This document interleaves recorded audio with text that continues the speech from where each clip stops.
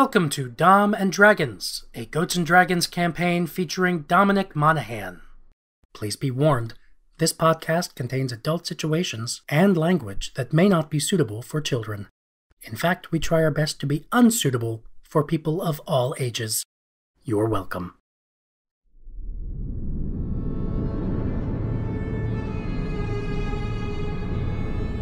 Welcome back to Burden, a muddy spot under the boot of the Gaholnian army. If you have a sword, you best know when to draw it. If you have money, you've probably left. And if there's someone you trust in this forgotten place, you hold on to them. We're all just trying to make it here, and maybe we ain't looking too close about what you gotta do to be good in a place like Burden.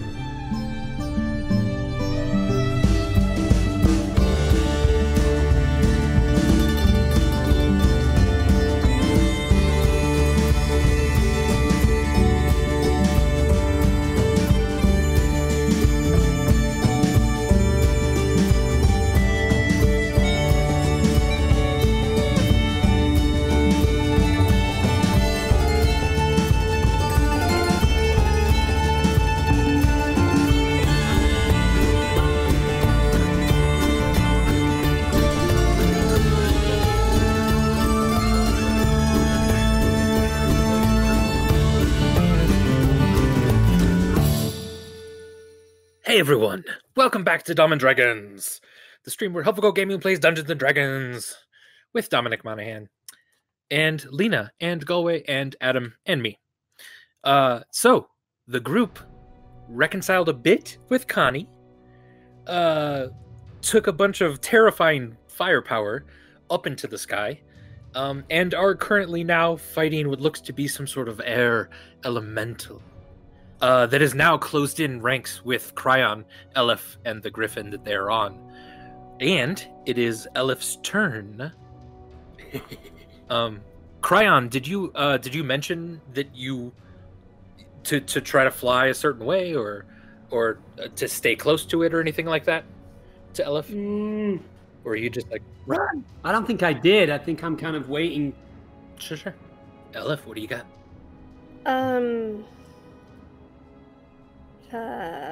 So if I move out of range of it, even if it's the Griffin moving and not me, it's going to get an attack of opportunity, right? Yeah. But if it manages to hit me and fucks up my concentration, this is a complete waste of a spell slot that was supposed to last me 8 hours. Okay. First I'm going to Eldritch Blast it. I had a question with Eldritch Blast. Yeah. At level 5 now, I get 2 beams. Oh, yeah. Do those roll separately to hit, or do they roll on the same attack die and then just damage separately? Separately, I believe. Separate attack rolls, separate damage dice, and they also independently proc anything that goes each time you have damage, i.e. hex. So you'll get hex twice if you hit twice. Nice, cool. So awesome. But I can't like if I had more than one enemy, could I like roll one on the air elemental and then is it basically like second attack? Like if I'm Kinda, it just happens at the same time, yeah. It's just they all happen at the same time, but that's one of the great strengths of warlocks is you could be like beam 1 there, beam 2 there, and at higher levels beam 3 there. Yeah, you just have to pick the targets at the same time. You can't, try one and then, yeah. Okay, well, both of them are going to be targeted on this thing, obviously. So, cool. Let's do it. The 20 will... Oh, it is in melee range. And this is a ranged attack. So I think you have to do disadvantage. So should, those two just be for the first one, sure, then? That's fine, yeah. Okay. Yeah. So a 10 misses. And then roll a couple more. Disadvantage. Ooh, a 13 just barely misses. As well. Yeah, so both of those bolts of kind of flaming energy arc out and just disappear into the clouds. The rest of you see this orange line just dip into the fog and disappear.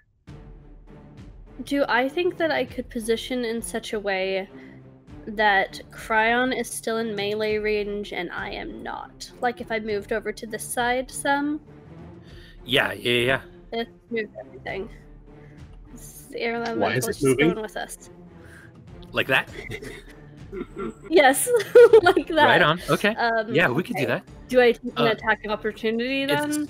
It's gonna try to hit the Griffin. As a point of order, Yes. could she have the Griffin take disengage? Oh yeah, because it's not gonna dash. If that's all you're moving. Okay, yeah. Can I do that? Yeah. Fuck it. Sorry, just because the mount rules are this big complicated thing, I want to be like, Yeah. hey, And I've never read the mount rules because I've never had a mount before. So maybe I should read those when it's not my turn. Yeah, the Griffin starts to like flap and kind of back away from this thing, like kind of having its claws up, so that it can't kind of move in and slam it.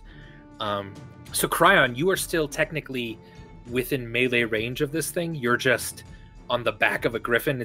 You just have to kind of turn around in your seat basically to hit stuff on your turn. I don't think we installed seats on the Griffin. Yeah, well, yeah. For now, Mikek, your turn. For flanking, this square would be considered the opposite of Cryon? Yeah. Yep. And I saw that the broom follows mount rules, so it's dashing. Yeah, nice. Bonus action Shillelagh. Solid. And then advantage on the Shillelagh. And Shillelagh. 20. 20 hits, yeah. 10 bludgeoning. I didn't appreciate the punching me in the air. Shillelagh is magical, right? Again? Correct. Yes, good. Right on.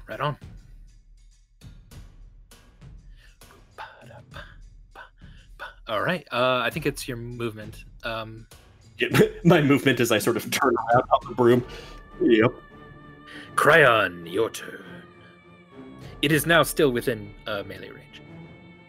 Okay, so I've not taken that up. What is it called? An opportunity? It's called? An opportunity attack is when you move, like, in a creep. Yeah, our little house rule is slightly different than the raw rules. But it's when you move within engagement range of something. Right. He did attack, but he attacked the Griffin, not you. Okay, so I don't... So if he moves outside of your engagement, you'll get an attack of opportunity. But he's staying there right now. Okay. But for now, I don't need to burn that. Yeah. So, what do I have? I have my darts, right? I could throw... You could? Yeah, you can still... I mean, you're close enough to technically punch and kick this thing, too. Oh, really? Yeah. Just don't fall off the Griffin. Would it be extremely foolhardy to jump on this thing? Yeah.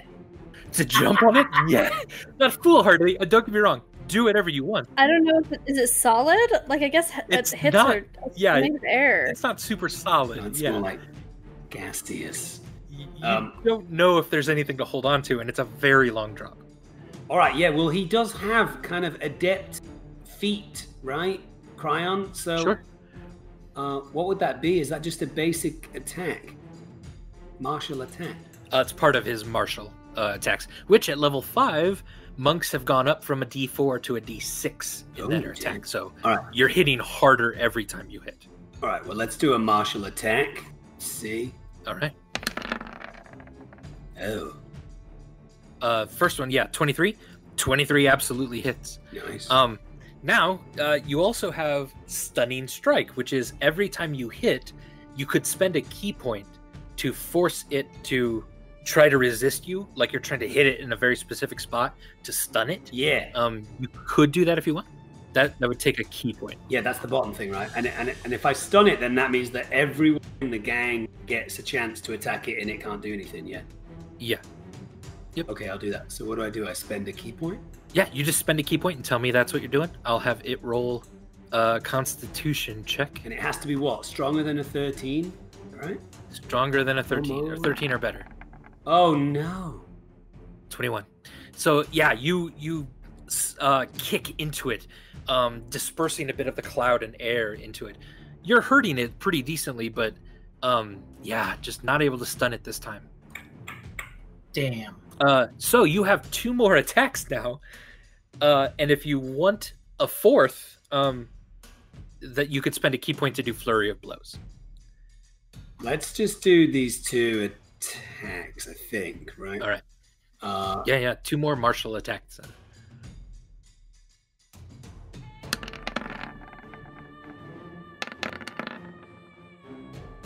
Jesus. All right, Nice. 25 and a 25 definitely hit.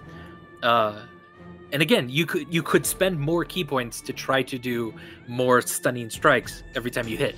It's just up to you how many you want to do. Oh, yeah, okay, well, let's do one more. Let's see. All right, we'll do one more of those. Spend a key point. So now I'm down to 3. Let's see what it rolls. 1 lower than a 13. Oh, a 13. A 13. Yeah, it did. It saved it exactly. Ugh. Wow. Yeah, just you see it kind of almost flicker in its form. But you've heard it enough where it's having trouble even staying together as a massive cloud in front of you. It's very, very hurt now. Because basically I imagine, you just sort of leap off of the back of the griffin, holding on with your hands and just kicking it just a few times in its face. Yeah, right in its face. All right. I think that's it, right? Yeah, you've heard it quite a lot. And it looks just insanely angry. It turns into like a black cloud almost in its face and just kind of hisses at you. Very good. Very good. Connie, your turn. How are we handling speed and movement again with the griffin and? The griffin has a 40 speed, and it goes 40, and then if you want it to dash, it can. Then it'll go 40 more, so it can go up to 80 as fast as it can go. Cool. Yeah. Then I'll have it basically following after Mikek. Okay. Yep, right there. Okay. And I will go ahead and recklessly attack yet again with Betty. Okay. That's a crit hit. That's a crit hit. Yeah. Oh my gosh. Let's see what happens. Interesting. Yeah. Is it a surprise? Do I surprise it? You know what? I'm going to say yes. It's surrounded by all these other things attacking it, and you come out of nowhere silently. Then with my surprise attack feature, I deal an extra 2d6 of damage. All right. I like it. 36 bludgeoning. Yeah. Immediately, quickly and quietly, you immediately disperse this creature. It seems to have just vanished now out of thin air. Air dead! Yeehaw! Giddy up! Howdy, partner! Other phrases. You know there's a limit to what my magic does, right? Oh yeah, your past no trace. Yeah. Sorry. Not a problem. Stupid Terry, we should look at the fuck out of the air now because I was like really freaking you guys out. I really didn't like it.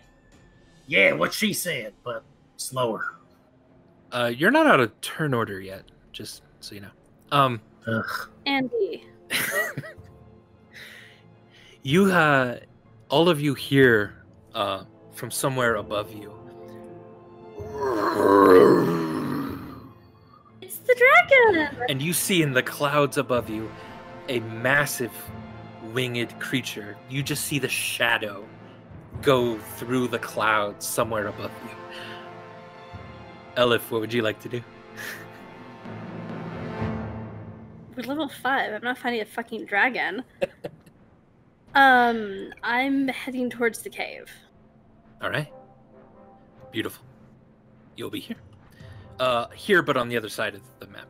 Oh, okay. I was like, but the cave is the Reposition. other way, Andy. Yeah. Mikek? I'm just booking it. Doing Or the rather, same. I'm using this, and we're aware of Belinda's special ability. Yes. Yep, anyone who's taken the time with Belinda.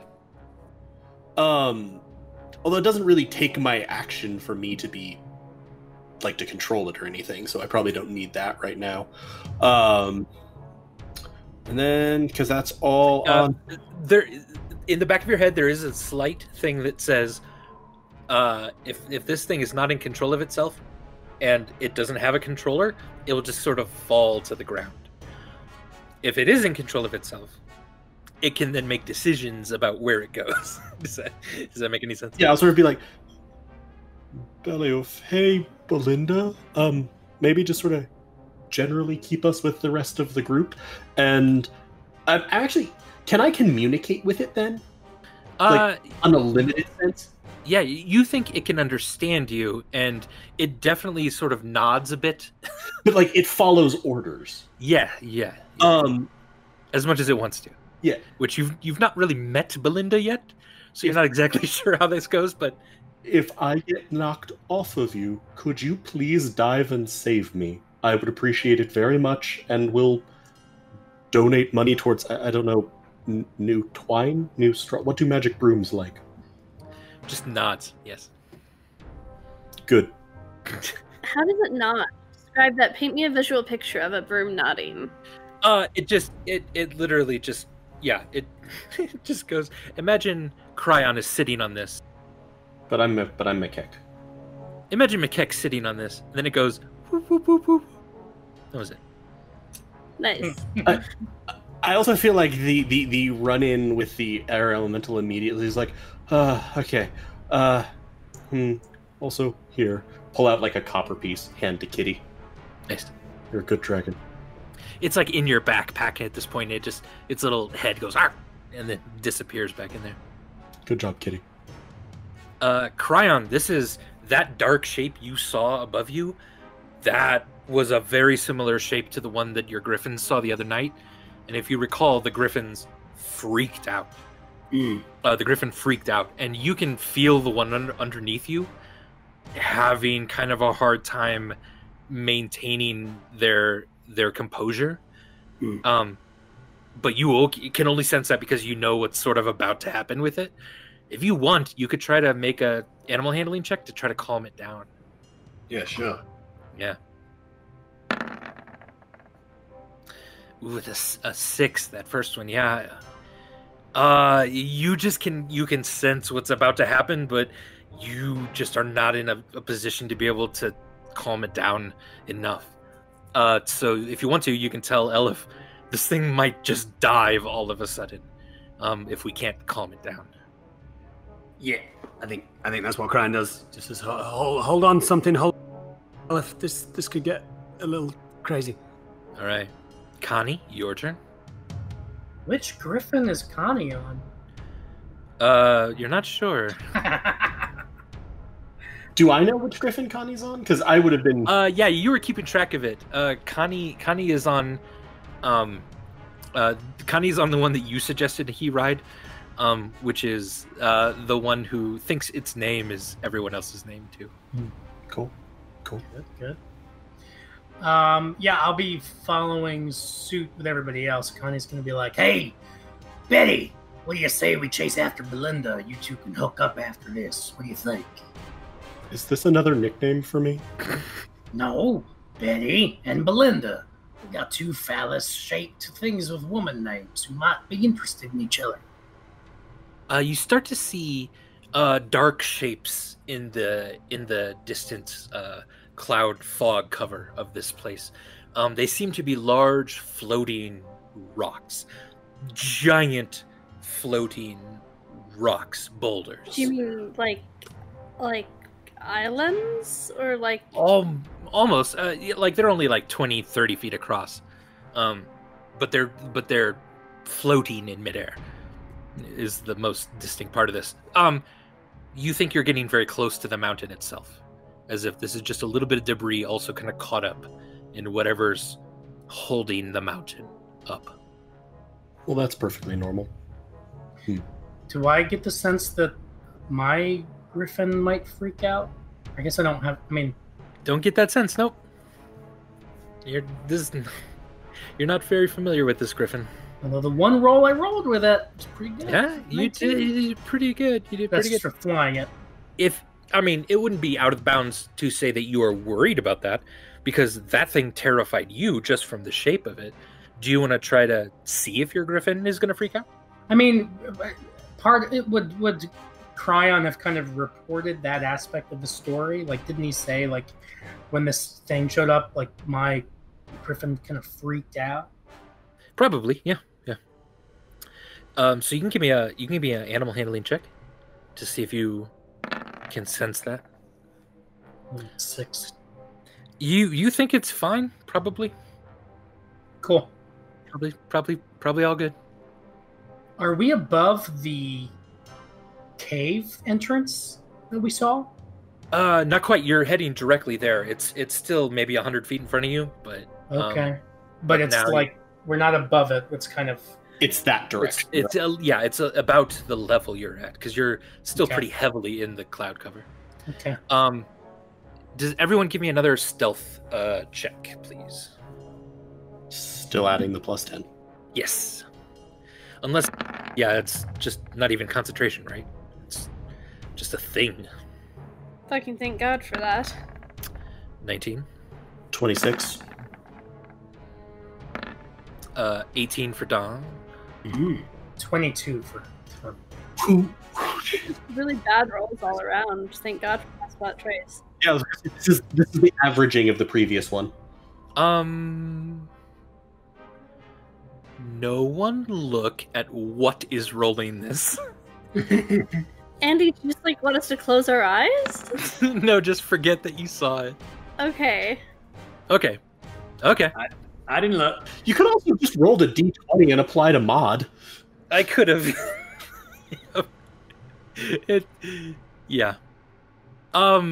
Yes.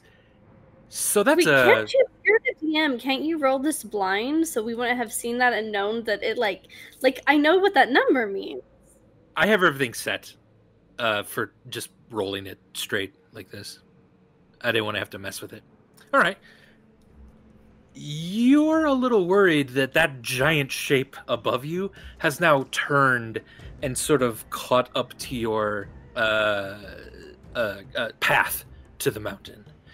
And now that it's dipped underneath the cloud cover as well and kind of gotten somewhat close to you here, you see it as some dark, probably a black dragon. Our actual dragon in Dom and Dragons. Ah! Hooray! It doesn't look incredibly giant, like some that you've heard of legend. But any sort of dragon is very, very bad news. I don't think I need to tell you, but just in case, Cryon and Dom also, this is the first time you're encountering a dragon.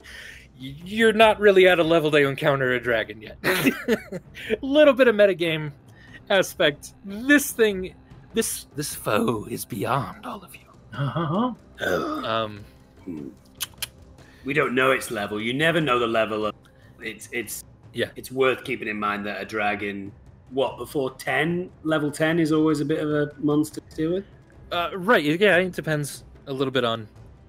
Yeah, like, I didn't feel comfortable giving a pretty decent-sized dragon below level 12 to my characters in our other game. Okay. But it's a smaller dragon. Maybe it's fine. Anyway, Elif, your turn. It's not fine. It's fucking not fine. Okay. Yeah, fuck me, right? So I think as a bonus action, I can just move Hex to it. So I'm gonna do that. Okay. Not because I want to engage with it, but just because it's comforting for me to have Hex on there. All right. And do I get to choose a new save when I move it, or is it the same forever now? I would imagine a new save. Does it say like when you cast the spell you have to pick, or when you pick a target? It says when you cast the spell, choose one ability. So probably has to be the same save. So it's still Dex. Okay. And then I want to move the full 80 feet, but all the way down here. Gotcha. On the griffin. Absolutely. It's still on the way to the cave, but certainly, yeah. Mechanic. Wait, I'm sorry. I'm trying to decide if I should engage, or just maybe it'll just leave me alone if I don't shoot it. You could always ready an action as well. Yeah, can I ready an Eldritch Blast for if it's not leaving me alone or other people alone? If it's generally not leaving us alone, I guess Eldritch Blast. Okay. All right. Mikek. Oh, son of a bitch. It's just sort of as I'm going by Connie, he's just gonna hear. So based on their track record, that's like what, a corporal? I love it. And I'm going to, I'll ready a magic stone if it looks like it's aggressively closing with us. All right. Cryon, there's a dragon off to your left. Giant stones in front of you. If everyone else is sort of readied in action, if it gets too close or if it looks like it's going to attack. So I'm setting ourselves in case it does something. Right. So that would be a ready action. As a noob, how does that look for me? Like, what do I do? I put a dart in my crossbow and. Right. Yeah. You load up your crossbow bolt, and you just sort of keep aim-ish at it. And if it looks like it's going to turn on you, I can say like, yeah, does this trigger what you were thinking was going to happen? And then if it does, you fire. And if not, you just don't have an action that you're using, which is fine. Okay, yeah, that sounds like a intelligent thing to do. Put a dart in a bolt in my crossbow and just. Yeah. The only other preparatory thing that you could do is called the dodge action, which just gives something at disadvantage that's trying to attack you. So if you're worried or if you want to, it's a little hard to do on a griffin, but we can make it work. You could take what's called the dodge action and just make it harder to hit you. In case it does, yeah. Yeah, in case it tries to close and smack you. It doesn't cost me anything to do that? Nope, it's just an action. It's just something you can do in your turn. Let's do it. Okay. Cryon will take the dodge action. Connie. I guess Connie's following the others. I mean, in a weird way, like, I'm trying to balance the fact that, like, from a character kind of point of view, like, Connie has been kicking ass with Right. every attack, and there's, like, a weird momentum thing there of, like, part of me's like, Connie's feeling it, and he's gonna, like, fucking try to lead the dragon away from the others or something. But I am tempering that unwise decision with that he is feeling more a member of the team now. So he thought about it. Maybe we could roleplay it as, like, in the moment, like, he was like, come on, bring it on, dragon. And he tried kind of taking the griffin that way, but was the griffin kind of too scared to, like, do that? Exactly, right. So if you try to move the griffin closer to the dragon, it does not. It absolutely pulls away. Yeah, Connie's eyes were kind of burning, and he really kind of wanted the fight.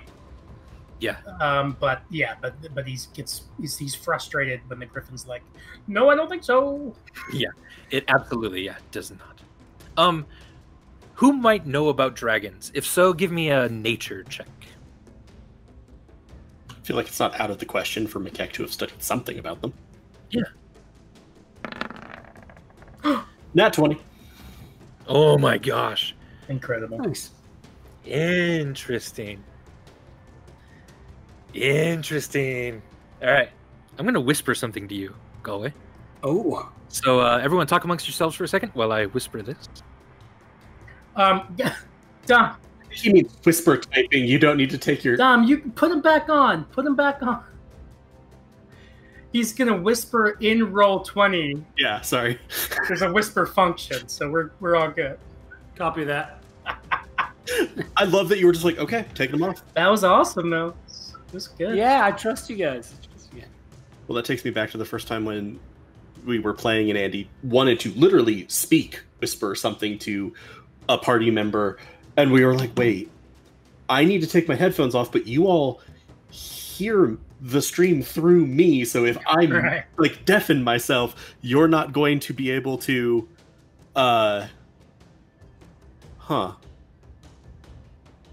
Huh. Takes me back to the time that people were trying to whisper to each other and didn't type the command correctly. Yeah. I do that a lot. Fun times. So in the chat, we've got people saying that the Nat 20 revealed that dragons can be milked. Is that accurate? Go. Rachel? Yeah, Mikek, can a dragon be milked? I mean... Anything with nipples can be milked. It's a dragon! I don't think dragons have nipples, you guys. They're not mammals. Why are we talking like dragons have nipples? Yeah. Elif, you need to get closer to this dragon. I'm not doing that. That sounds like suicidal. They seem to be much more in the reptile world, right? So... reptile nipples. I hadn't looked at... Rachel, I hadn't looked at chat. I just genuinely assumed that you had called out Nat 20 dragons can be milked. I was incorrect. I apologize. All right. So, Mikek, you can do whatever you'd like with that information. Dragons can be milked? Sorry. Yeah. So as you're looking at this thing, and it does look like it's starting to get closer to you, Connie, you are the first to see what looks to be behind it. Maybe 5 different smaller shadows following this thing. And then you hear what sounds to be kind of like a war cry. Ah! And then a voice that's, "Run! We have it, friends!" This is Grom. Grom! Who's Grom? Oh, the changeling! Grom seems to have gotten some of his friends and arrived just in time to start attacking the dragon. Hell yeah! If you want, you can disobey that and turn and face the dragon with him. Why the fuck would we want to do that? Or all of you can decide to book it to the caves. But it seems like he's doing this to try to give you some time. Mikek is going to, at this, I would say we have the ability to sort of do something a little out of turn order in response. Yeah, yep. I'm going to shout, "I don't know that it's actually a dragon. It's behaving very strangely." Right on. So maybe it can be milked. God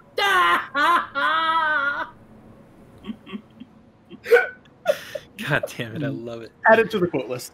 Oh, Jesus. All right, so do you what's sort of your decision here? Do you turn on the dragon thing or head to the caves? What do you think, you guys? You think we can take him? So it's 4 of us, and how many in the new party? 2? 5, it looks like. Are they riding wyverns? Yeah.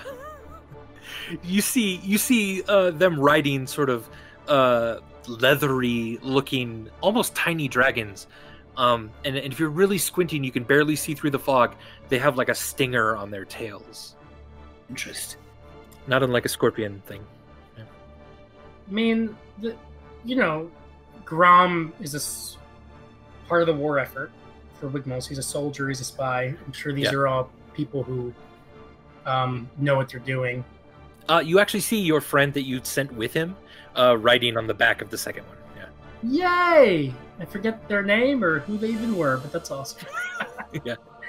Yeah, I mean, I'm kind of table talky. Like, my sense is that, like, this is everyone's coming together to try to make the plan work. And if they got the dragon covered, then, Connie definitely remembers the, Siege Santa and knows the description that Cryon gave. And so we know that there are other enemies to fight also. So as much as Connie was like, "Oh, I gotta take on this dragon," seeing Grom and his old friend and them all show up, Connie feels better about kind of landing in the cave entrance. All right. Is that cool with everyone else? Yeah.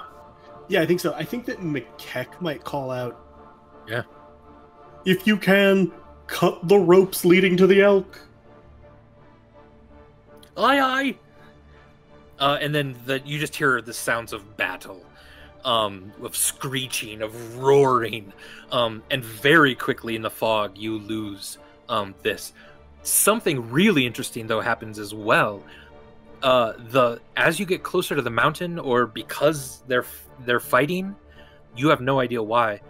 The clouds around you, the sort of incredibly dense fog, begins to disperse, and you can actually see much better now. It's just a bit of haze covering the distance between you and now the entrance to the cave. It wouldn't take much at all to just fly straight in, if that's what you want. I mean, I got punched by air, so I'm kind of good with not flying right now. Let's do it! Greenhorn's got the black dragon. Let's head him up, move him out. Giddy up! You just became a new type of Southern. Yeah, I know. It's all good. All right, so if you want, again, Cryon, like last time, there's like a little bit more space on the right side of this cave where this river and then waterfall is spewing out of. Yeah. If you want, you can, kind of go and land the griffins on this side. Seems like as good a place as any. Seems safe. All right. So the rain outside now is no longer beating down on you. You take a moment, take a breath. You hear distant roars outside this cave, just barely over the noise of the waterfall. And you believe, again, Cryon, that this goes further back into the cave itself. But also, you feel that this is a fairly safe period of the cave if you needed to take a rest or something. Now might not be terrible. Okay. And just a reminder, the special ocarina that Cryon has some very cool things that you can do on short rests if you wanted. Well, let's remind ourselves of those things. I restore 1 hit die at the beginning of rest. Nice. Right, so if anyone is missing some hit die, you can restore one of those. Restore 1 use of Barbarian Rage. Restore 1 spell slot in a Druid or Mage. Restore 10 HP to an individual. Ooh, but I can only choose one of those? Is that right? One of those per short rest, yeah. Okay. We're short resting? If you want to. Might not be the worst idea. Do we feel like this is like a safe place to short rest? I mean, yeah, so far, if you're asking me, yeah. Yeah, you guys feel decently safe at the moment, especially compared to what was going on. So, folks, what would you like to do? Well, I've been in this cave before, right? So... Yep, last time you were here, you went up and then to the right, and you started to see the glinting sort of glow of that crystal even in the cave, bouncing off some of the minerals on the walls. And then you turned a corner and you saw a very massive cavern in which that crystal was the center of, about a 20-foot drop to the floor and another 30, 40 feet to the ceiling. Yeah. I mean, I could head in a little deeper, see if I can make sense of the fact that it is indeed the same cave. See if those people have gone. It's quiet, right? There doesn't seem to be anyone around. Right. It's a lot more quiet than it was out there. Yeah. What do you think, guys? Should we just head in a little bit? I'd say it might be a good idea to get a little further in and then take a brief break. I got punched by the air really hard. He did. Let's do it. Let's sneak on in then. See what we got. All right. Feel free to move as you'd like to. How long has this sort of flight taken? Probably about half an hour. Okay, so we'd still have about half an hour of Pass Without Trace. Yeah, absolutely. Yeah. If you want to start moving stealthily, you can just give a stealth roll here. Sure. To whoever wants to do it. Add 10 for the moment. 34, and then a 12 for Galway. For McKeck. Cryon with a 35. Boom. All right. Nice. Yeah, 32. Yeah, yeah. So basically everyone's being really, really sneaky. And then from McKeck's backpack, you just hear a which kind of echoes just a little bit down the things. And then it goes away and everything's fine. It's quiet again. You're gonna see McKeck like scrabble in his coin purse and like pull out a couple of pieces of copper. Shut up, kitty. And I would probably also beckon to the griffins to move forward a little bit, just so that they're not right in the entrance. Sounds good. Yeah, they'll come. All right, so Connie, you're getting up here. You can see that this river kind of goes further darkly into the mountain. Off to your right, there does seem to be a cavern that now goes to the right, and that seems to suggest that Cryon's scouting was correct. So are we going to do some like reconnaissance and then short rest for a little bit? I was thinking I just mainly wanted to get out of the direct view of someone looking in from the waterfall. Right. So sort of just even around this much of a corner. Okay. I'm also good with going further in if people want to. Just resting would be good. Yeah. Yeah. Position your tokens where you'd like. And then what do you want to do on the short rest? Do you want to like light a fire, play the ocarina? Play the ocarina for sure. Okay. Yeah, I'll do that.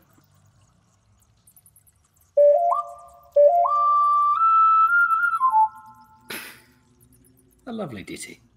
I know. Little Zelda for you. All right. The actual ocarina song. All right, so yeah, so you're playing the ocarina. You're not playing it loudly because you definitely don't want the sound bouncing too much.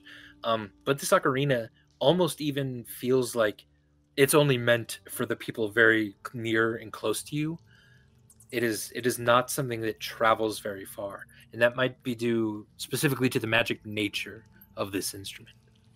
And yeah, you get a key point back. Actually, on a short rest, monks get key points back just no matter what. Oh, so maybe I shouldn't have burnt that. Maybe so you don't need. Else. If you want to burn it on something else, that's fine. Can I? Okay, let me absolutely check. Yeah. So what is this that he can benefit himself or other? No, I can do other people as well. Restore one use barbarian rage. Restore one spell slot in a druid or mage, or restore 10 hit points to one individual. Is anyone like really low on hit points? But don't we get that back with the rest? You get some of it.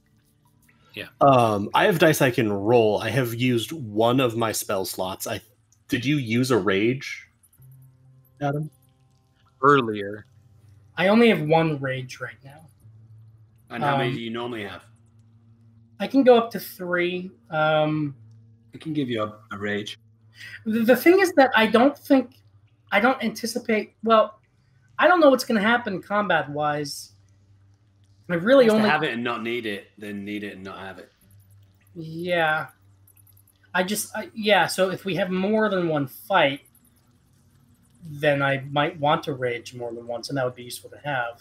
I think that there's just, and here we are very much talking over the table, but you being at one rage versus 2 rages to me is more valuable of a difference between me being down a second level spell slot but still having 2, right, or being at 3 second level spell slots. Sure. That'll come back to bite us in the ass real hard if I don't have healing or something at some point. But yeah, it's just that's sort of how it feels to me. That's one of your primary resources, and you're down one of them. Whereas I still have more options. Okay, yeah, I'll take a rage. All right, let's do it. Yeah, I'll give you one of those rage things. All right, so playing the ocarina restores a little bit of that ability to enrage yourself and become more powerful. Because it's so damn beautiful. That ocarina makes me sort of mad. I love it. I'm going to be rolling hit dice. Okay, how many you got? Well, we discovered that we've been playing that one wrong, remember? That it's roll, see the result, then roll, see the result? Oh, that's right. You can decide. Yeah. Yeah. 17. Yeah, we're gonna call that good. Yeah. When we leveled up, it wasn't with a long rest. So was it just our max that increased, or did we get those hit points also? No, you got that. Yeah, you got the okay ones with you. Yeah. And we would have added both one to our max and one to our current hit dice. Yeah, the only resources you guys have used is basically the scorpion guy fight and then Elephant Connie fighting the one dude. Because that was today as well, but okay. A few bats fly from somewhere further in the cave past you as well. Cryon, this smells exactly the same as last time as well. You're pretty sure this is the same cave. Yeah, the waterfall, the bend in the cave. You didn't look past this first diversion to the right. This cave does seem to go back with the river pretty far. In case that's something you were interested in. But also, you think that crystal thing might be just to the right here. But there's a potential path leading off in the other direction. Yeah. Never split up the party. Okay. Which way had Cryon gone when he was here? He'd gone to the right? Gone to the right. Right. Yeah. It was kind of a ceremony. And do we see an elevation, like a change in elevation between the two paths? The river is flowing down and out this way. So the river does seem to be going uphill very slightly. Down and out, but uphill. It's flowing down toward you. Oh, gotcha. Yeah. And then, so going that way would go up. Yeah. So if we already know what's in the chamber with the crystal, maybe we should check out the other way just to see what else is happening. Yeah, good shout. Okay. Yeah. Feel free to continue to move. Kind of as we're going, if I can be ritually casting Speak with Animals. Absolutely, yeah. You could have started that on your short rest too, I think. So if I did that, I would probably be talking. I'd be trying to talk quietly to the bats. Yeah. Hi guys. Hello. Anything interesting in these caves? Oh, there are so many things that are interesting in these caves. Depends on what you mean. My friend over there, he pooped. Guano. Right. Guano. Very expensive currency in certain parts of the world. Is this bat literally smoking? Not quite. He just does that with his wing. Okay. Life is shit. Get to know this. Jesus Christ. Is there anything else that you need? Are there any particular areas where there are lots of people in these caves? Oh, there are many people. If you go this way to up the stairs, and you go out into the bright, shining light. There are many people up there. Which way did he point with his wing cigarette? I wasn't quite... to the left. So up and to the left. And Connie, you can see that there's while this cave sort of ends, and actually kind of the water seems to just be coming out of the rock itself at this point. There's no cave. There is a little bit of a cavern off to the left. And that's where he was sort of indicating that that's a way to go where there are many people and then sunlight, it seems like. Yeah, so I'll relay that to other people. And down this way? Down this way. Not even I go that way anymore. There is a very bright light. The bugs, they don't fly so well over there. I don't go. C'est la vie. C'est l'amour. Do you mean that the light seems to be harming them? They just don't fly so well. Big people. They might squish you. We don't go over there. Are you going to go over there?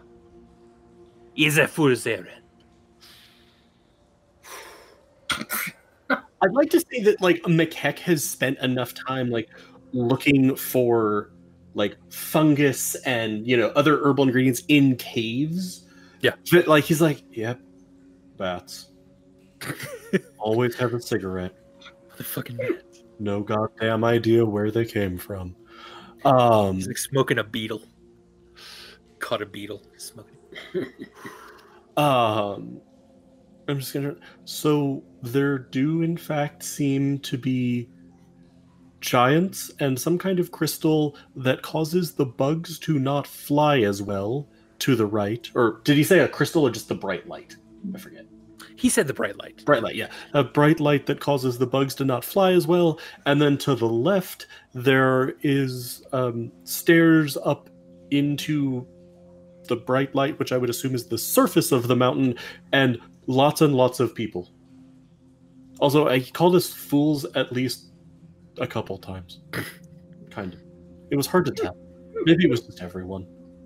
He seems generally dismissive.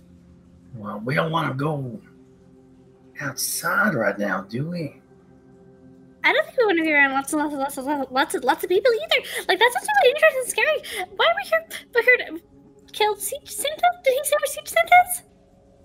Do you, have any notion of large metal spikes that might come through the ground anywhere around here? No, such things are outside the mountain, not for me to worry about. Me and my brothers, we stay in together. Fair enough. Good beetle. What if one of us went on a little reconnaissance? I'm the smallest. I'm the most spry. I could go down that little left channel, see what I could see, come back, report. I'm going to be way less conspicuous than Connie. Indeed. Based on the information that we're getting from the bat that Mikek is passing to us, so up here kind of leads up and outside, yeah? Andy? A little bit, or is yeah. It through here? No. I'm sorry. Yeah, straight and to the left then. Yeah. Is what leads up and outside. To the right leads to that light, according to the bat and Mikek. Yeah, I mean, it might be helpful to do some quick recon that way, Cryo. But I don't know, we're trying to destroy this crystal. Do we think that the crystal somehow powers this mountain somehow? Or something?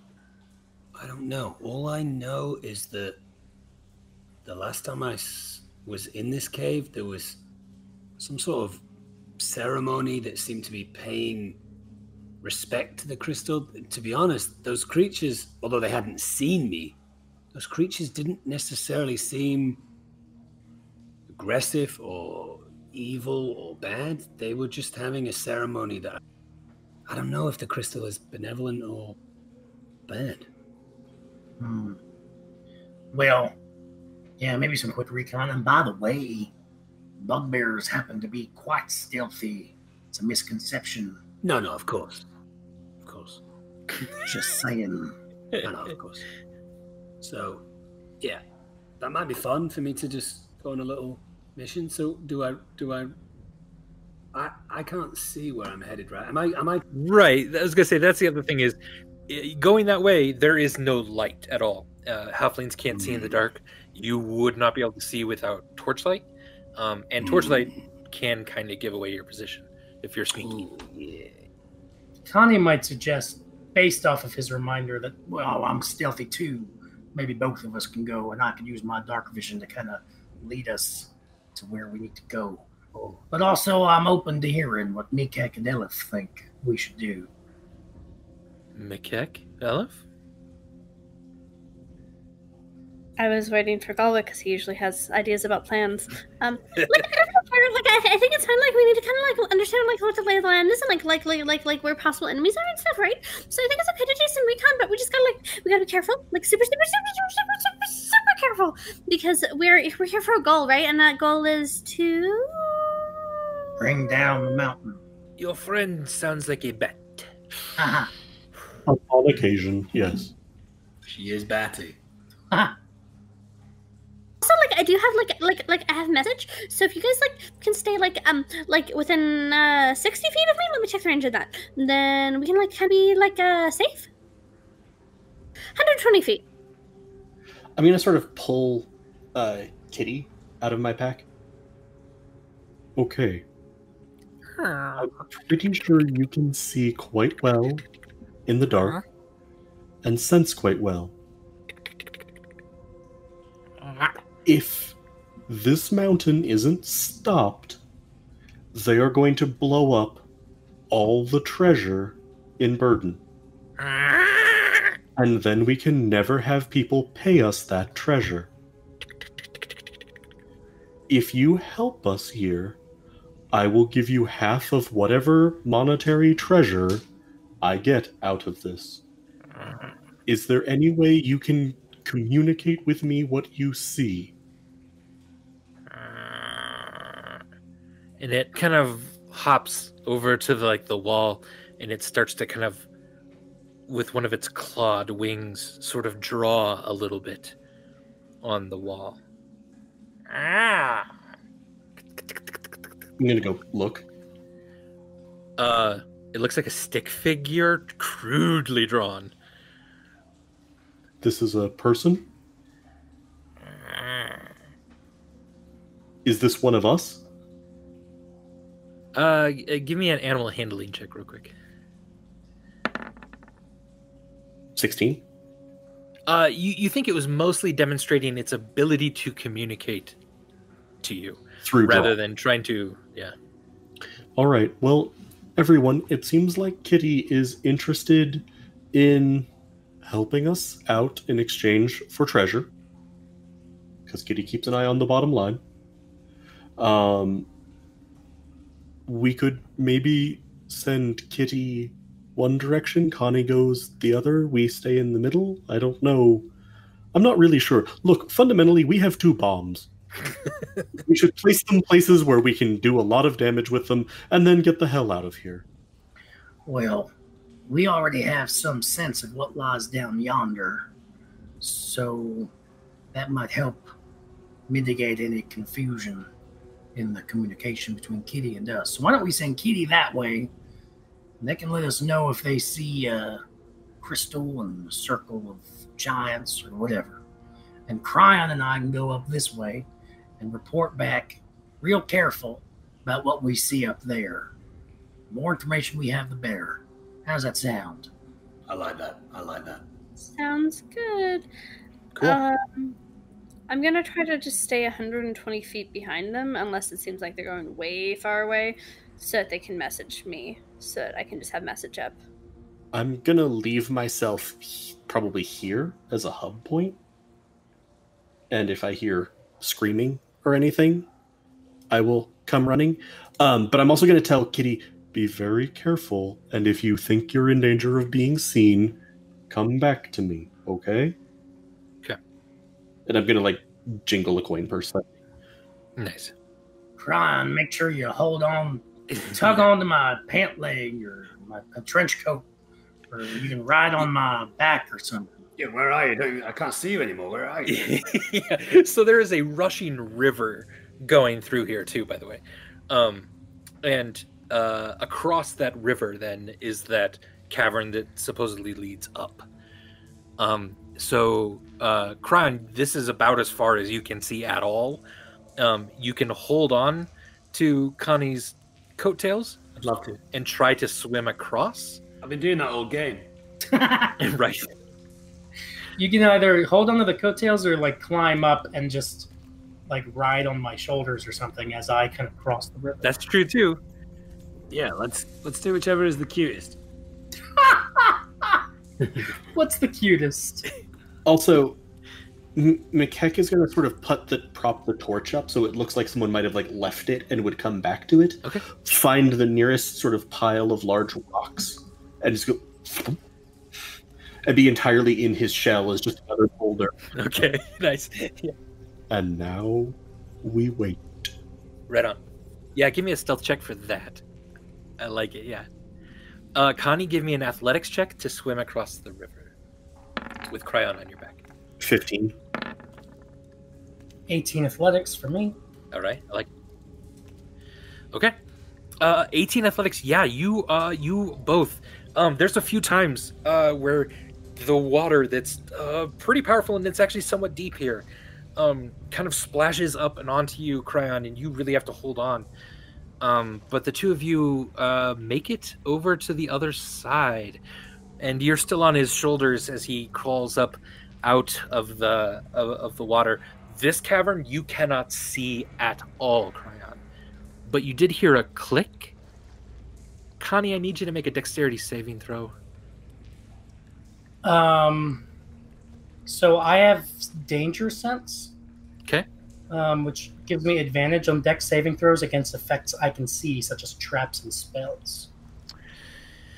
Okay, this is something that you're barely able to see. It is a large boulder on some sort of swinging contraption, and it's coming straight at the two of you. Sugar plums. All right, so I'm going to roll with advantage. Okay. It's a tiny bit harder with Cryon on your back. Nice. 21. 21. Yeah. Oh, so you are just able to pull Cryon back as well, and dodge, putting your body all the way against the wall. This thing swings out and over immediately the water. If it hit you, you might have just had a very hard time now not being shoved in the river and over to the edge of this giant floating mountain. And that felt like a trap that we triggered? That felt like a trap. You hit a pressure plate probably, or something. Oh man, I was telling Elif back in that basement in Burden that I had this danger sense. At the time, I think I let it get a bit out of hand, but this time it was useful. It's a Connie tingle. It's a Connie tingle. Yeah, thanks, Connie. That's something that Vern used to do to me too, but that's something else. All right, Cryon, you just hold on to me. We'll keep going, and eventually there should be some light. Yeah, so Cryon, you're just kind of riding on his back for now. If you want to give me a perception check to listen, you can really try your best to try to hear what's going on. Connie, if you wanted to look ahead, that's fine, but your vision then would require you to have disadvantage on it. And needless to say, we are trying to be stealthy. Then Connie, give me a stealth check. Pass Without Trace is still on, right? Yeah, it is, for now. Yep. Nice. 33. You guys are moving so silently, and Cryon, you're having such an easy time now distinguishing what's not our noises and what is something else.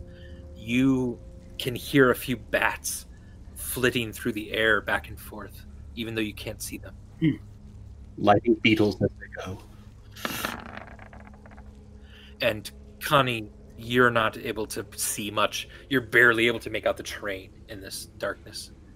Yeah, this was always a side effect of a Connie tingle. Just kind of a little haze. All right, so the two of you are doing that. And Makek and Elif, you have just let Kitty go off into the caves? With explicit instructions to flee as quickly as and be like cautious and flee. Okay. Probably about 3 or 4 minutes pass. 5 minutes pass. Maybe 10 minutes pass, and you haven't heard from Connie, Cryon, or Kitty. And then you hear some flapping, and Kitty comes flying out of the cave. Lands right in front of you. Looks a little wide-eyed, and it kind of hops over to the wall and starts sort of scrawling on the wall, kind of. And fuck it, if you can see this, I'll just draw it on our map here. What it's doing. So it's doing this. That's what it scrolled. I don't know what the fuck that is. Can you? Oh no, you can't explain it to us. We're nowhere near. Darn it! Yeah. But they can describe it to us as players. Come on. Oh, is that like something like kneeling, like a humanoid kneeling and then reaching up? Is that what this is? McKeck is actually going to like pop out and do that position essentially. So like my back legs are kind of folded under me, my front legs are like this. At this, Kitty starts dancing, kind of dancing around and twirling around, very happy that you somehow got that from this. I'm gonna toss Kitty a gold piece. Right on. Pictionary with a I forgot what this is called. Pseudo-dragon. Yeah. All right. So yeah, that's what's communicated there. So probably the giants are still there. Oh, also Kitty, pointing at the picture of the bowing figure. Big, really big. Okay, the giants are still there. Yep. All right. Up ahead of Connie and Cryon.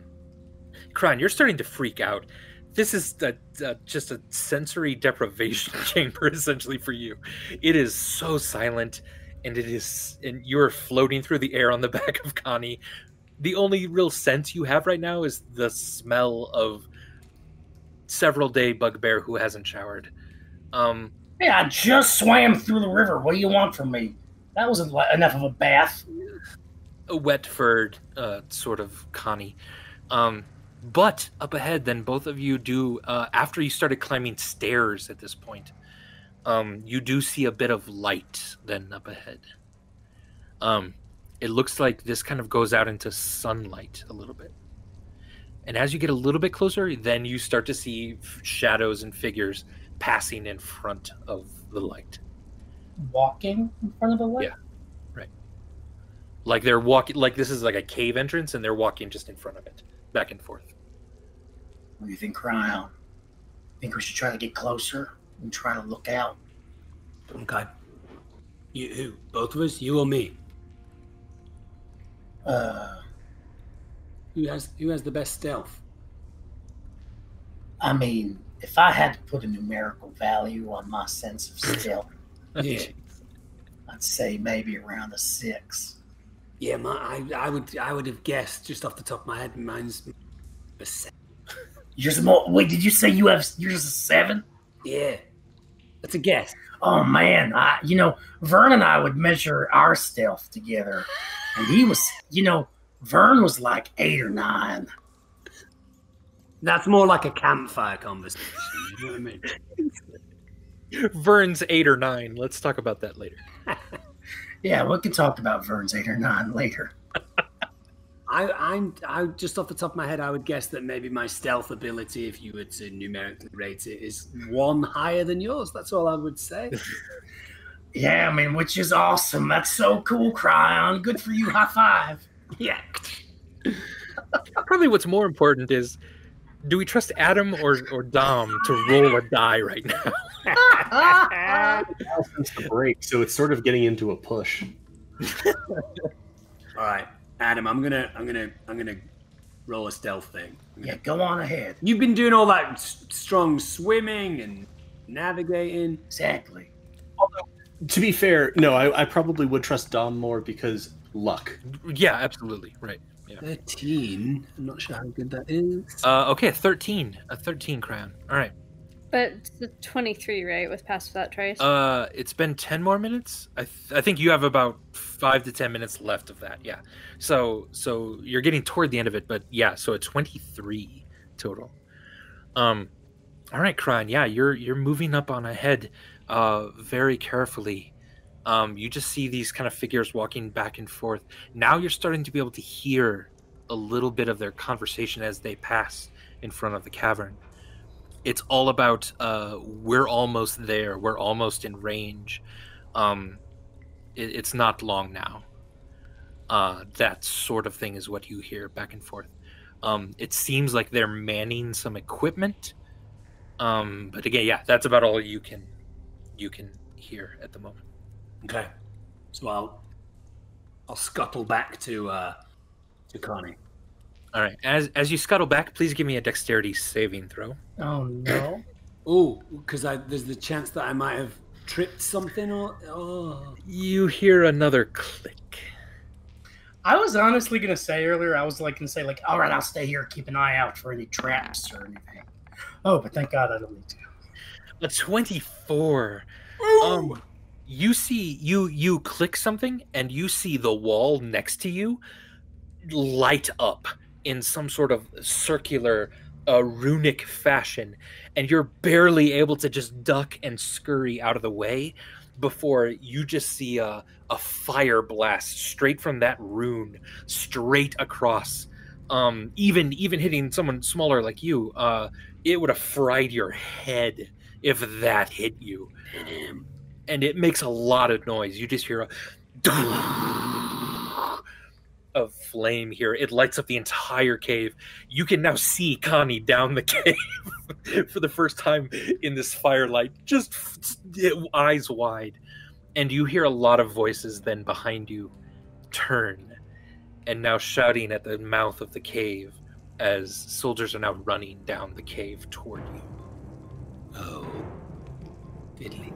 Could we hear that from where we were? You heard a... And you even see the light shine at the end of the cave here.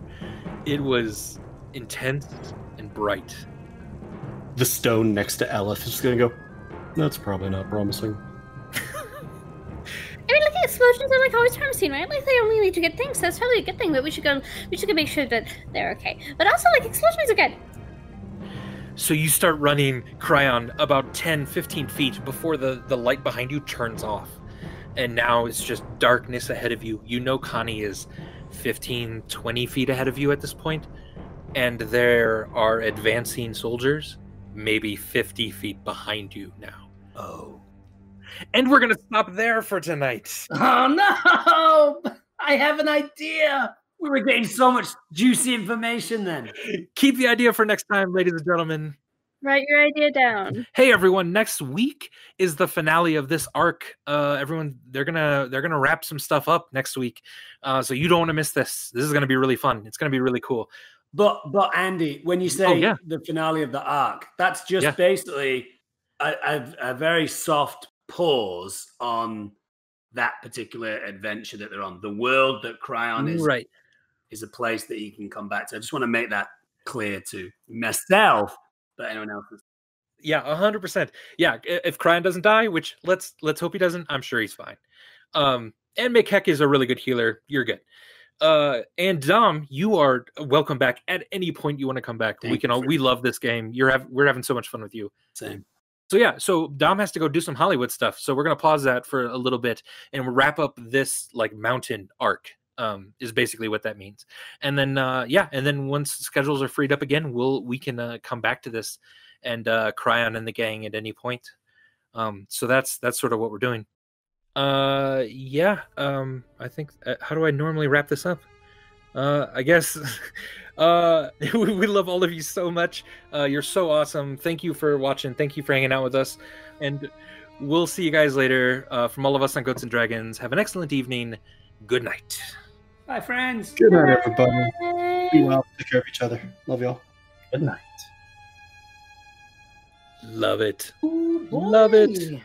Cool. So this is exciting. Yeah, you guys are getting some good stuff.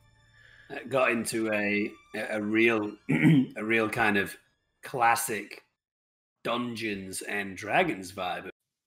Yeah. The cave. There was some booby traps. I was like, oh shit, this is some old school Dungeons and Dragons.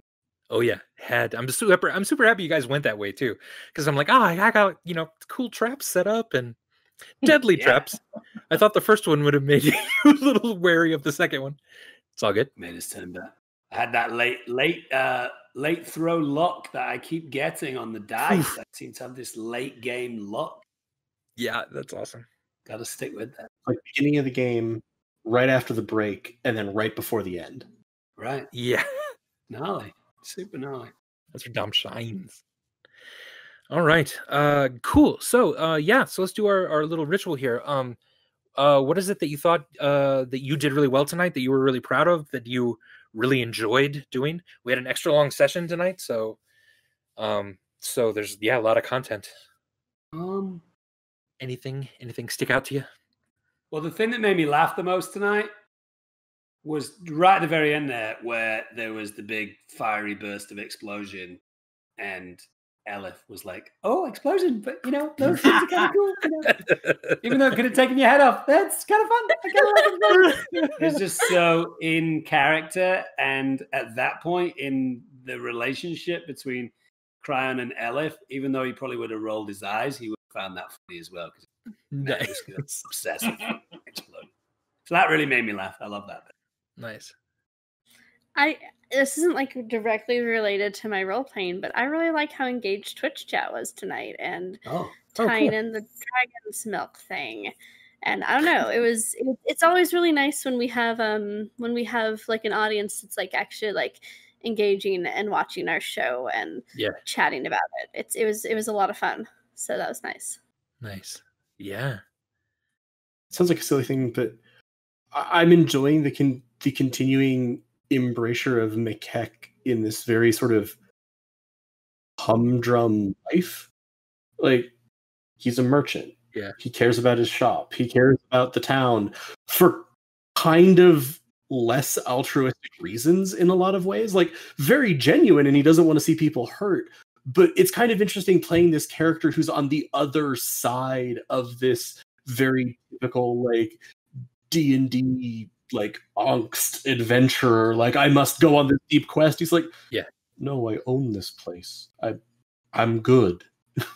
But have to protect it now.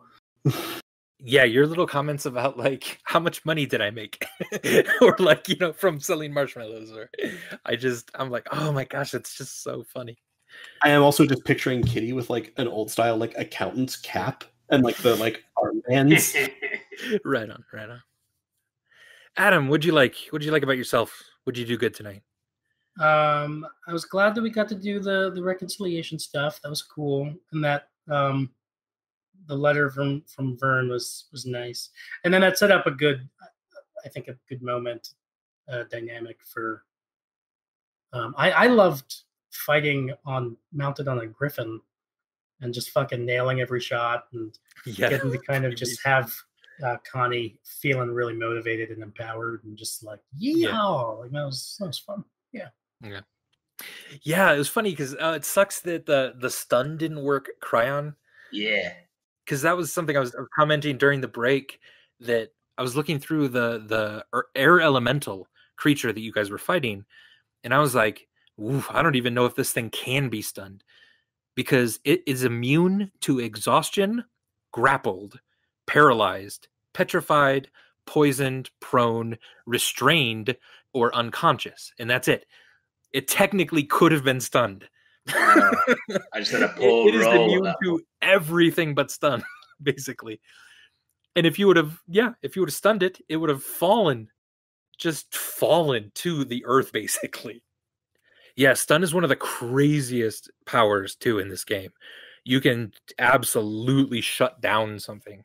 You can. If it rolls poorly, it just kind of It was a shame the first time you used it. It was a shame the first time, but it'll come in handy at some point. I've not played that game, Destiny Original Sin, that much since I started it, but one of the strongest powers in that is you have the ability to stun a character, which means everyone around it can take their go, and that thing just has to stand there and take it, which can be a game changer. Yeah, absolutely, especially against one single creature. Right. Ironically, Andy, in a previous campaign, a character of mine was stun-locked, essentially, against a monk from your monastery, or the precursor thereof. Right, that's right. Oh, interesting. Yeah, your monastery has been in my world for a long time. Damn. What was your moment tonight, Andy? Yeah, what about you, Andy? Oh, yeah. Something I was proud of. I was proud of the bat voice. That was great. I don't know why. That was really good.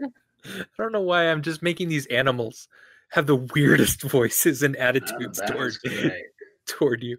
I also love the fact that there seems to be a trend line with you, since the drow tend to be French. Do you believe that the French live underground, Andy? I don't live in Europe. I don't know. Wine cellars. So. Yeah. Isn't that where you make cheese? And the French are subterranean, is what we've discovered. I don't think they live in wine cellars, you guys. Like, Yeah, well, In our minds, you do. I love you. Dom, when is your trip? It's after next week, or? Yeah, I think we're still trying to work it out because, like I said, they have to make sure that I've been in an isolation place for 2 weeks before I go. Sure. Which I have. I've been in isolation apart from going to the grocery store for like over 100 days now. But they have to kind of try and get it confirmed. Right on. Yeah, Toronto. I'll be in Toronto, which is that place is shut down as well. I go to Toronto quite a bit, and I have restaurants that I like, and I have friends. See, can't do any of that stuff. I'll just be locked up in a hotel doing this VR show for a few days. But it's nice to get back to work. Yeah. Right on. Yeah, man. Well, thanks for playing tonight, everybody. It was fun. Yeah, we'll see you guys next week. See you All right. next week. Later. Bye, friends. Bye. Awesome. All right. Yeah, I'm gonna hop off and eat something bad for me. All right, bye. Sounds good. Sounds good. Bye.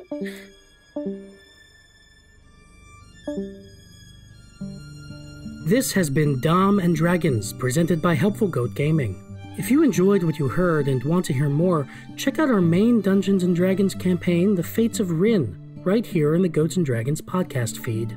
You can also check out our other podcast, Helpful Goat Presents, where we play one-shots, shorter campaigns, as well as have conversations about D&D and role-playing in general. You can follow us on Twitter, Facebook, and Instagram at Helpful Goat. And if you want to hear us play live, you can follow and subscribe to us on Twitch at twitch.tv/helpfulgoat. You can also chat with us and other Helpful Goat fans in our brand new Discord, or donate to our Ko-fi page to help us keep creating content by clicking the links in this episode description. And last but not least, please consider rating and reviewing us on Apple Podcasts, Podcast Addict, or Stitcher. We are a small independent game design firm and would really appreciate the support. Thank you so much for joining us, and we'll see you next time.